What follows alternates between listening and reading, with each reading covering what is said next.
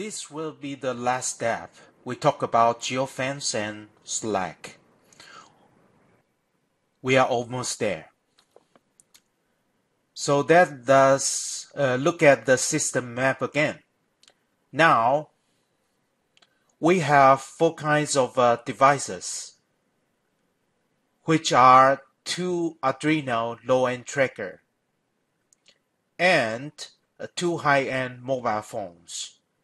Now they are doing their job by pushing GPS location to our system.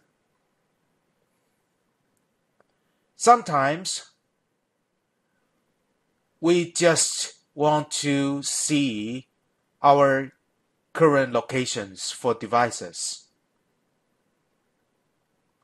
As you can see that see all the points on app.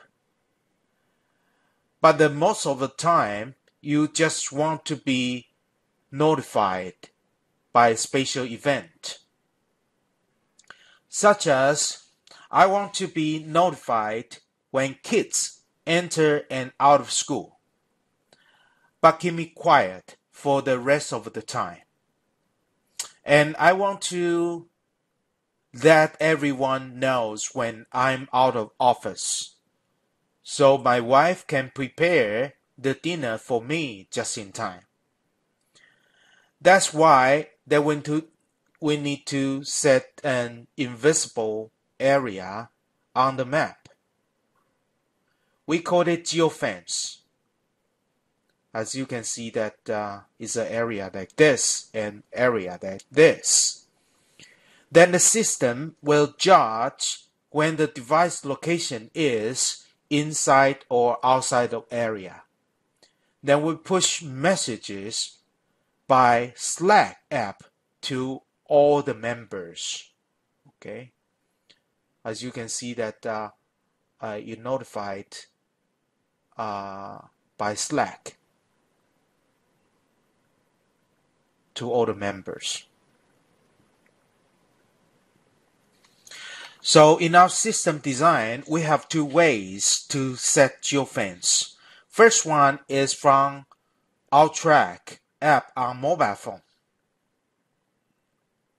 It's easy to set up, but the setting is only for himself, but not for other devices. Say if you have 100 devices out there, you must set 100 times individually.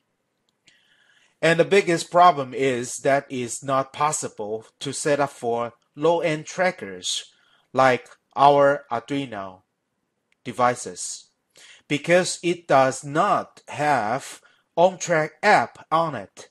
So our low-end Arduino trackers will not work in Geofence.